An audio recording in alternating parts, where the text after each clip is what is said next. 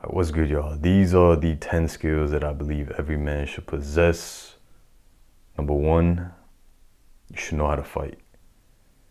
If you do not know how to fight, and you are not making a conscious effort to learn how to fight, this makes you soft, pathetic, weak, and useless. It sounds harsh, but that's the reality.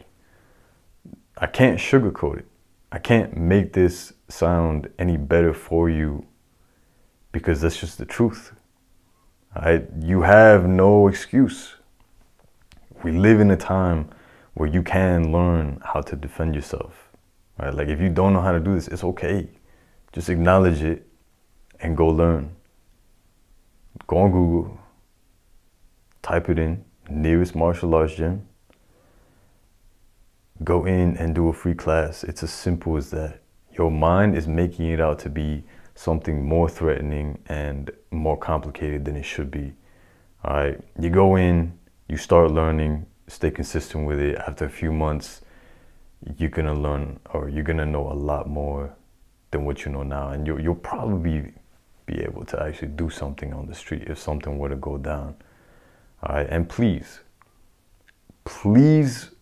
learn striking and grappling. Don't just do one. Don't just think, oh, I'm just gonna learn how to use my hands. I'm just gonna learn how to box or how to do Muay Thai. Or, oh, I'm just gonna do Brazilian Jiu-Jitsu because that's what I enjoy the most. Listen, in a real life situation, it don't matter what you enjoy the most.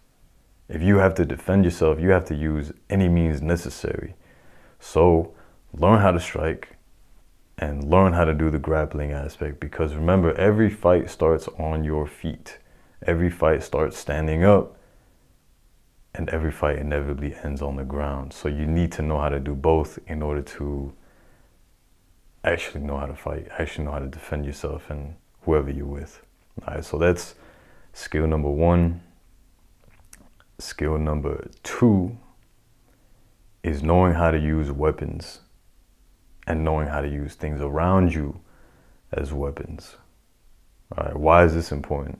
Because it doesn't matter how good of a fighter someone is. If someone else has a weapon, it renders that obsolete. It renders that skill completely obsolete. Right? I could be the best fighter, but if you have a knife, I'm no longer superior in this situation. Right? So learning how to use weapons, whether that be a knife, whether that be a gun, whether that be a bow, whether that be a crossbow, whether that be throwing knives, whether that be a baton, brass knuckles, whatever it is that you're going to use, knowing how to use it, because it's not enough to just have it but not know how to use it. Right? Like, yes, you could still do something with a knife, but the more you learn how to use it, the more capable you are in a situation where you have to use it. All right? And learning how to use things around you as weapons is very important, because there's going to be a lot of times where we don't have the weapons available to us. If you don't have a weapon available to you, well, then knowing how to use it is not really going to help you, is it? Right? So, perfect example, if you're walking down the street and you don't have a weapon on you, but you're about to get into a fight with someone, you have to be able to look around you and see how the things around you can be used as a weapon. And you have to think outside the box here. You can't just think of, oh, is there a rock that I can use? Is there a brick I can use? Like, yes, these are very viable. There's a word for it. You get what I'm saying. These are very good options, but you have to be able to look at things like, you see this tree. Like, how can this tree be used as a weapon? The curb, how can the curb be used as a weapon? Right? The crack where this grass starts and the sidewalk begins, how can that be used as a weapon? You have to look into these things. You have to think about it. You have to know how to use things around you as weapons, because if you do, well, then it brings you just one step closer to, I don't want to say superior, like I don't like this whole superior thing, but just, you know, being a step above in this situation. You always want to be one step ahead of the other person in an altercation like this, where you have to defend yourself or you have to defend the people you're with. All right, so as a man, very important. All right, the third skill is knowing how to forage. Okay, you need to know how to distinguish different plants. Like, is the plant edible? Is it medicinal? Or is it harmful? And if it's harmful, how can you use it to your advantage? All right, like, I know I'm sounding primitive here, but listen, these are very, very necessary skills that we've lost, and it's not something that we should have lost. All right, we as a collective should know how to do this, but more so as men, we should know how to do this if we are to be the providers and the protectors of the people that we are with. All right, so if you can distinguish plants, you can effectively forage and you can provide, right? Like, maybe you found a plant that's toxic.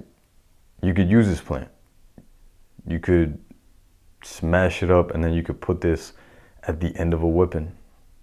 And it could be very, very effective, where it's like, you know what? Maybe you get in an altercation, interaction, confrontation. You get into a fight or something with a person, right? Man versus man, or it's man versus animal, right? You get in, there's an animal attacking you or something. Being able to slash it once, whether it be the man or the animal, and then be able to run away. Listen, very, very valuable skill to have. All right, now the next skill plays onto this one, and that's knowing how to hunt, whether that be setting up traps, whether that be using a bow and arrow, a crossbow, a gun, using a spear gun, a spear in general, a net for fishing.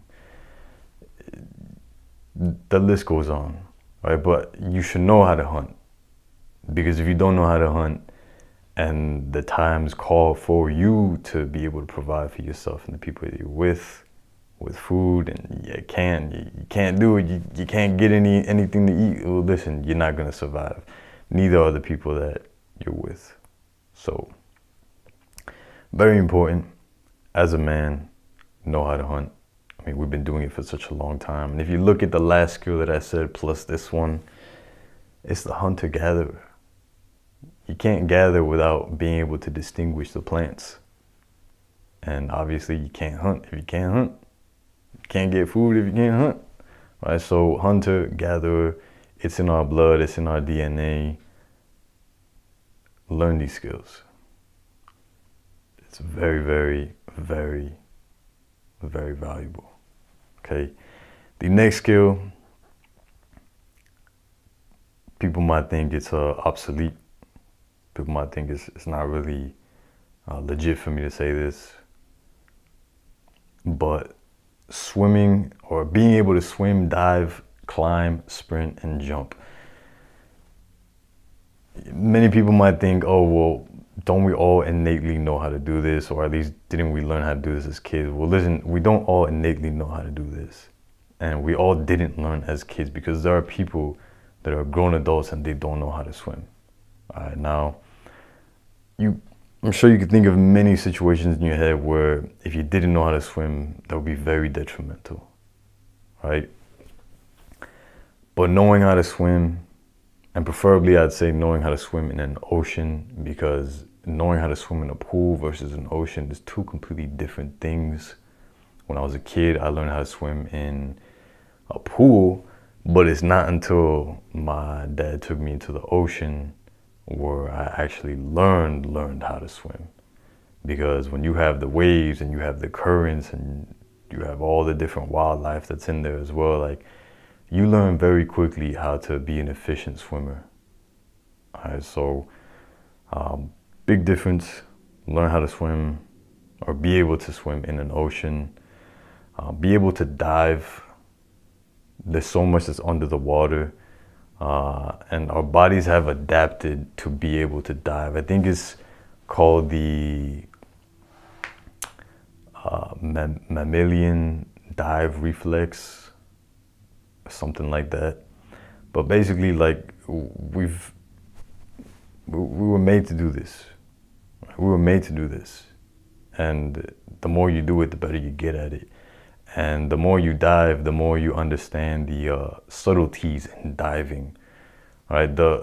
If you've ever divin, I was about to say divin. If you've ever dived before, then you know that once you get to a certain depth, you start to get this pressure in your ears. And the more you dive, the more you understand how to relieve this pressure. And then the deeper you get into diving, you understand, okay, there's different ways to relieve this pressure. There's this thing known as the Valsalva equalization. And then there's this thing known as the Frenzel equalization. The Valsalva equalization, pretty much we all know how to do. It's where you hold your nose and you just push out, right? You can only do this up to a certain point underwater though. Like once you reach about like 10, 15 feet, I think it is, you can't do it anymore. At that point, you need to do the Frenzel equalization. If you don't know how to do the Frenzel equalization, well then you can't dive further. And just imagine if you needed to dive just a little bit further to hunt the fish that are down there. So very important knowing how to swim and dive. Climbing, obviously, people think like, oh, well, I mean, climbing is very easy. Well, listen, all right, find a coconut tree and try climbing it without any type of support. It's not as simple as it might seem. It's not as easy as it might seem. Right? Like, if you know how to do this, you're well off. If you can climb a tree that doesn't have limbs to support yourself to be able to make it easy, you're well off, right? Very, very important skill to have. And the last one, well, second to last, I'll just combine them together, but sprinting, jumping, we can all sprint and jump, but the question is, are you doing it efficiently? Like, are you utilizing your body in the best way? You know, like, are you, how to explain this? The motor units in your body, the muscles in your body, are you recruiting everything in such a way that it's accessing at least minimum 50 to 75% of your ability to do so? Like, can you access 50 to 75% of your max ability of sprinting, of your max ability of jumping? All right, and why is jumping so important here? Because of this thing known as a triple extension. All right, in the athletic field, when you bend down and you are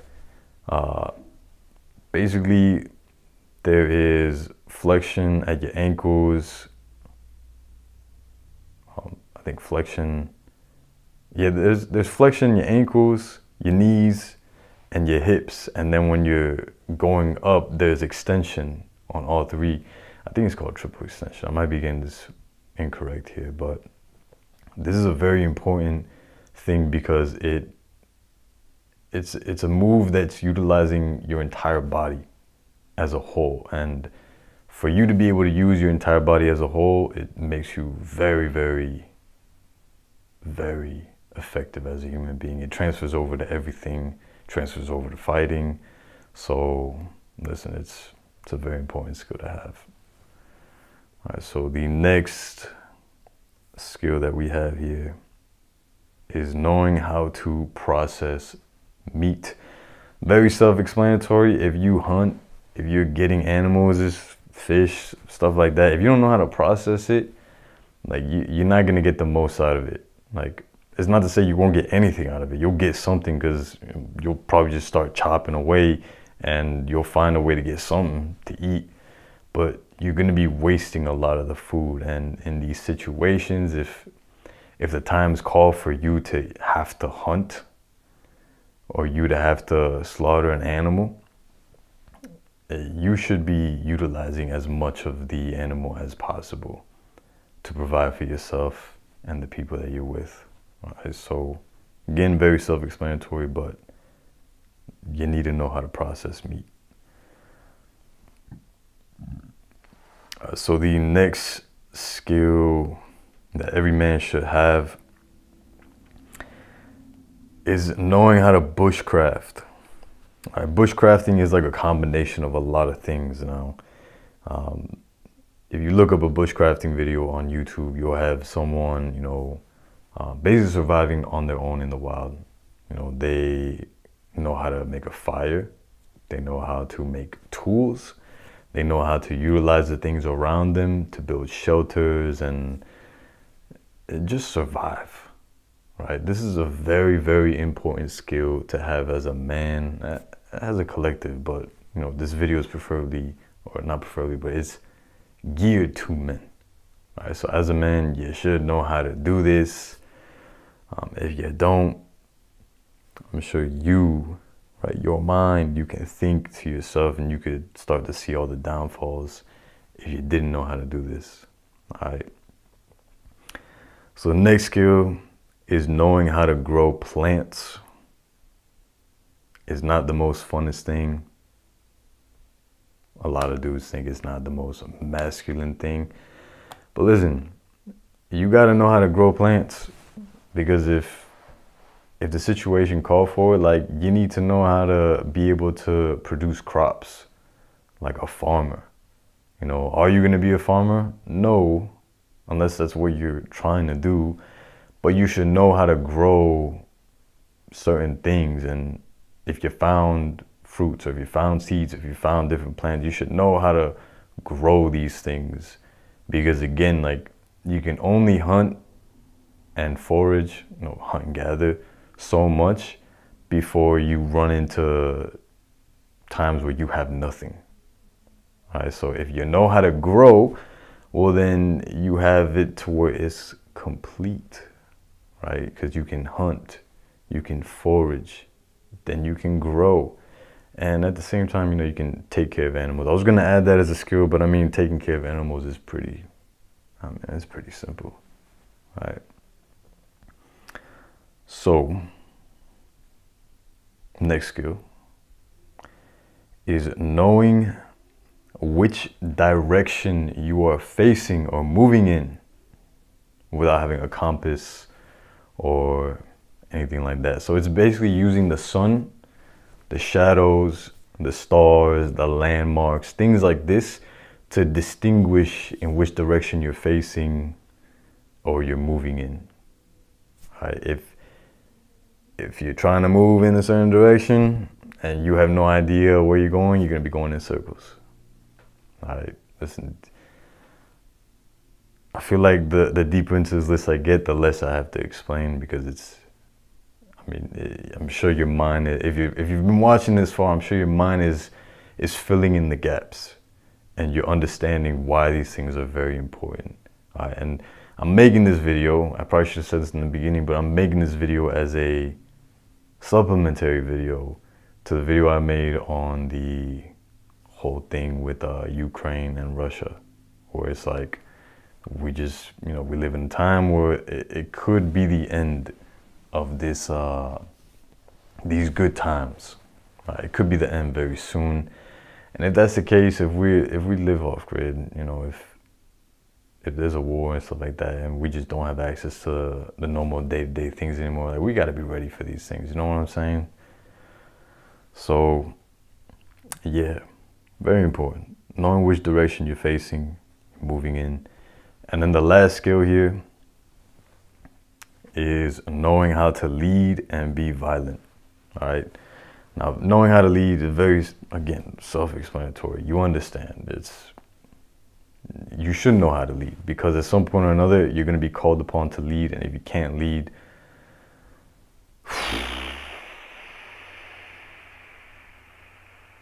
you're going to fail yourself, and you're going to fail the people that you're with.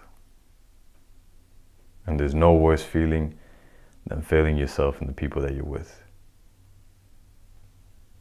All right, so you need to know how to lead. And in terms of being violent, or the capacity of being violent, like, I'm not I'm not condoning violence, but you should be able to be violent. It should be there. You shouldn't suppress it. And the only way that you can be able to be violent is if you learn how to fight. And if you practice this daily, you go in there, you learn different techniques, you drill the techniques, you spar with people, right? Like, this is the only way that you can be able to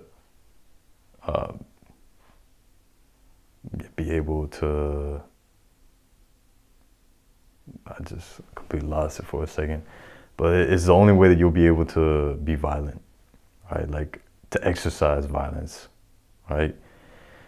So with that being said, it's a long video. If you made it this far, cool. Hope it helped you in one way, shape, or form.